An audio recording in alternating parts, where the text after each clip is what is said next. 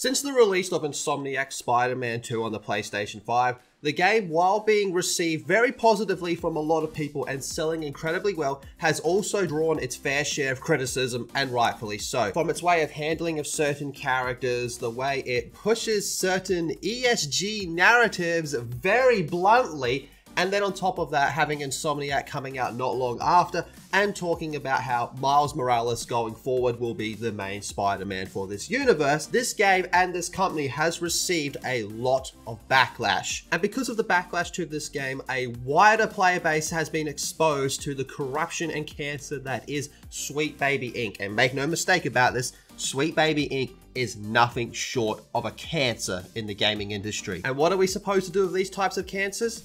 Cut it off. And that brings us to the Insomniac hacks, which happened, I want to say, about 2 or so weeks ago as of this recording. And since then, people have been going through the leaked information from those hacks with a fine comb, trying to uncover anything and everything. And of course, we know about the Wolverine game, the X-Men game, all that type of stuff. But here's some more information that has recently been discovered to do with just how much Insomniac is infected with the ESG virus. Insomniac's inclusivity studies, Insomniac's culture studies and protocols, including mandatory Discord sessions with queer, African American, and Asian groups. Oh boy, yep, we're going down there. Now there is this 12-ish, well 12.5 minute video actually that shows off all this type of nonsense. I'm not going to play the video on stream because it's 12.5 minutes of cringe. This is much better suited for a live stream. Well, at least in my opinion. So here's the whole thing here. And now let's just go through and look at some of these main things. Inclusion champions at Insomniac Games. Bruh. Now, what type of people did they speak with? 45 consumers across all communities. 9 Puerto Ricans with 5 males and 4 females, and they still got the Puerto Rican flag wrong in the game that had to be patched later. 7 LGBTQ women. Now, I'm not exactly keeping up with all this retardation acronyms, but isn't there supposed to be a plus symbol and an I and a Peter Pan symbol in there at some stage? 13 Afro-Latinx people, 8 males and 5 females. Latinx is not a word. 9 African males, 4 males, 5 females, 7 Korean Americans, 2 males and 5 males. 5 currently or previously have lived in East Harlem, a mix of gamers and non-gamers ranging from 18 years of age to 49 years of age. I just want to remind everyone that this is to do with a fucking Spider-Man game, by the way. So let's have a look at some of these people. An associate producer of Korean studies, digital media expert and founder of Black Tina Media, okay, which is also an Afro-Latinx expert. Again, Latinx is not a word. Now let's just look at this last one here for this white woman, media culture writer for Autostraddle, which is a magazine for lesbian, bisexual, and queer women, an LGBTQ expert. What is there to expertise in that? I mean, you're an expert in knowing which gender you prefer to sleep with? Right on. So now these are just some photos taken from the leaks. So we have this like mini slideshow here, but we're at the knife part here. While other media has made strides, video games are stuck in the past, still suffused with stereotypical portrayals, and of course they use GTA San Andreas as their background header. Good afternoon, ball of dope pushers. Grove Street OGs come to do damage. Once again, I want to remind you all, this is for a Spider-Man video game. Now look at this part here. In video games, representation in terms of just seeing these characters is still abysmal, and when they do appear, one-dimensional stereotypical portrayals dominate. Well, wouldn't you say that has more to do with the writers and the people creating these characters and how they're incapable of creating more than just a one-dimensional black character? I mean, for fuck's sakes, they have GTA San Andreas in their header.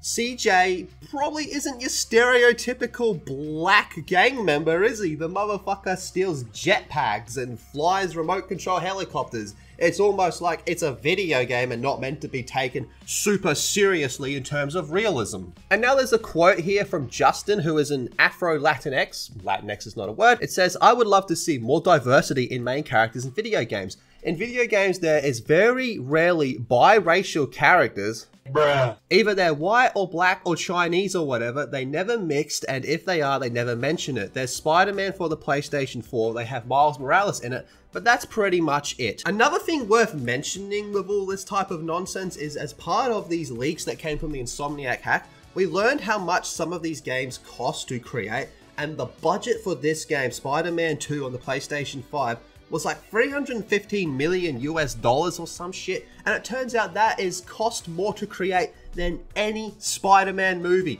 including the recent one with Tobey Maguire and Andrew Garfield. How this game managed to cost more than that movie, I can tell you how we can cut back and make this game a bit cheaper. How about we start by removing all of this gibberish that we're going through right now? You cut out the ESG virus, you are spending less money, and you're probably going to end up making a bit more money as well. Seems like a win-win to me. It's simple. Now we got a couple more slides to go through. Now there's this one here. Most diverse characters are regulated to sidekick role rather than granted their own personality. Bruh. And then they have this example on the side where they're talking about Ant-Man and his sidekick Lewis. Now it's all really starting to connect, isn't it? Like, don't get me wrong, the pieces were already there and we were able to put it together. But just in case you needed more proof, it's all lining up as to why Insomniac really wants Miles Morales to be their main Spider-Man going forward in this universe. When you look at this type of gibberish, it's all lining up. And let's be absolutely clear about this. It is gibberish. Most Black, Latinx, not a word by the way, Asian and queer characters aren't fully fleshed out in enough depth according to the consumers. Instead, they serve as accessories to the lead. What the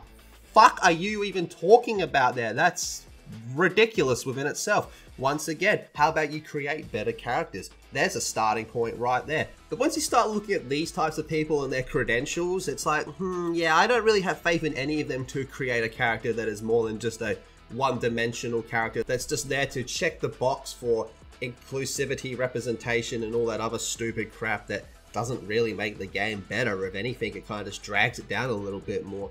This is bizarre. Like, again, they have San Andreas as the header here, when CJ, Carl Johnson, is instantly one of the most recognizable characters in video gaming history. But hey, yeah, well, there's not enough characters out there that aren't recognizable and are just one-dimensional, motherfucker. And then how about you try to create a character that's on par with CJ? But we know these people are incapable of that. Look at some of these quotes here. Queer people's experiences aren't just comic relief, or they have a fun little sprinkle on top of everybody else's lives. This is for a Spider-Man video game, by the way, in case you forgot what we're talking about with this. Because of this type of gibberish, it can be forgotten that this was for a Spider-Man game, because what does any of this have to do with making a Spider-Man game? So we've got a spotlight here. Perceptions of protagonist updates.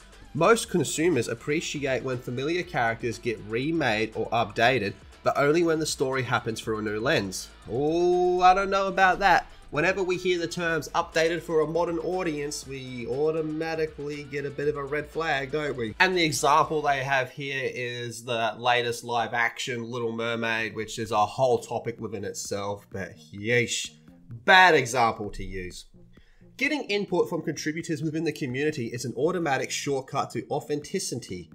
Again, this is supposed to be for a video game, a Spider-Man video game. I would much prefer they went through a stack of old comics and tried to find some more obscure type characters that very rarely appeared, then kind of give that character some type of Easter egg or spotlight. You know, I think that's the type of things that both gamers and Spider-Man fans would appreciate more, as opposed to, well, how do we make Miles Morales act more Puerto Rican? You're like, well, here's an idea. How about you start by putting the correct fucking flag up? Now, this little image here might be my favorite part of this whole nonsense here because of how ridiculous here. They have a list of do's and do nots.